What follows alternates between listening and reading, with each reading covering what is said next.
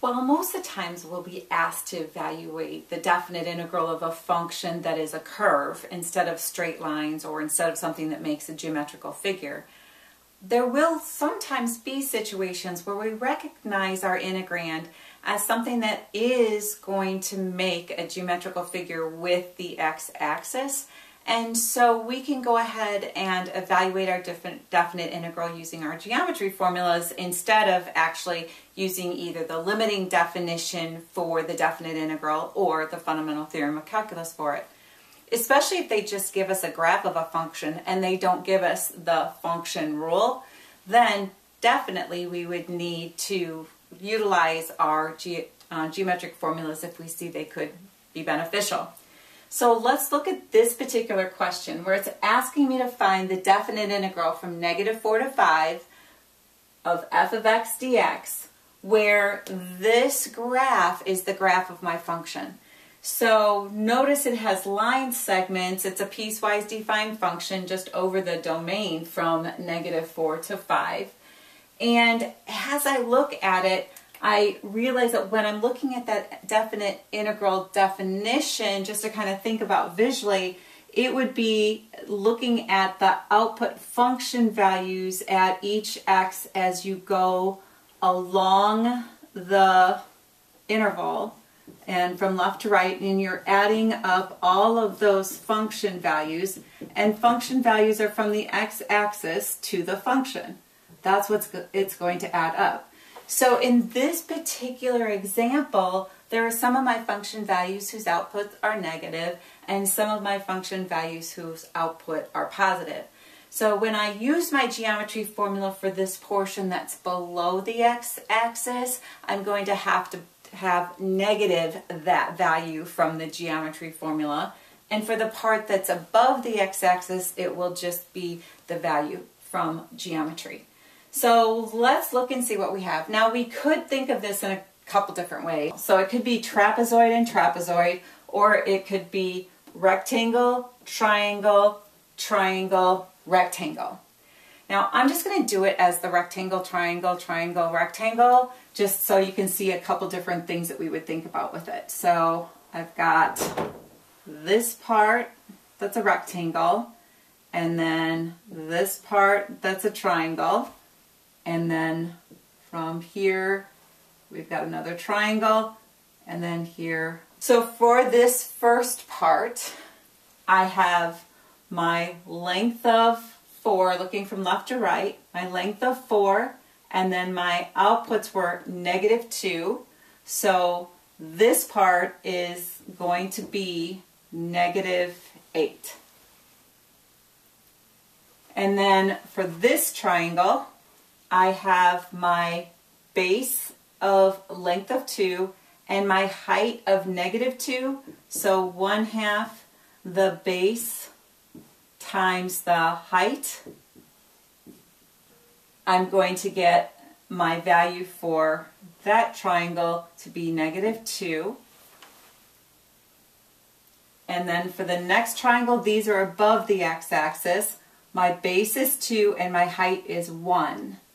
So I have 1/2 the base times the height, so that's 1. And then my rectangle at the end, it has a base of 1 and a height of 1, so my 1 times 1 is 1. And then as you think about properties even of our definite integral, our overall definite integral from -4 to 5 of f of x dx is the definite integral from -4 to 0 of my f of x dx plus my definite integral from 0 to 2 of my f of x dx, and then plus the definite integral from 2 to 4 of f of x dx, and then finally my definite integral from 4 to 5, this last piece of f of x dx. And then we found that this first one is -8. This next one is -2. And then I got a value of 1 and another value of 1.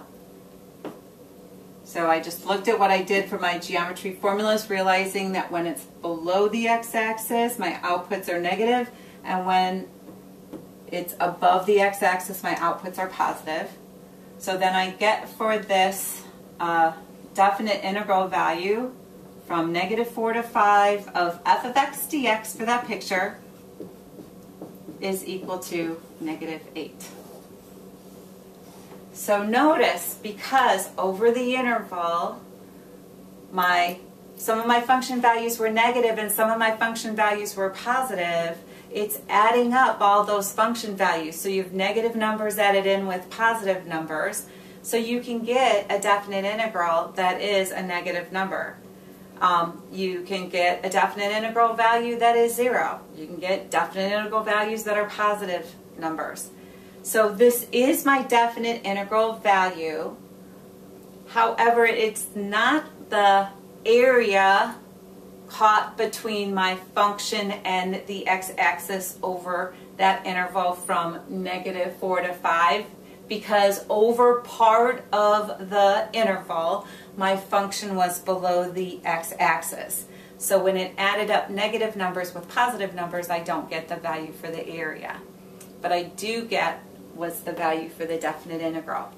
So when does the definite integral value coincide with exactly the area? Definite integral will only be the area when your function is non-negative over the interval, where there's no place that the function goes below the x-axis over that interval. If you want the area and you have that your function goes below the x-axis over the interval, you've got to adjust for that, and we'll look at that as a different topic in a later video. But for now, just giving you an example of how you can actually utilize your geometry formulas for certain types of definite integral questions when you're presented with a graph that you can utilize your geometry formulas in. Thank you for watching my video, and I hope you have found it helpful.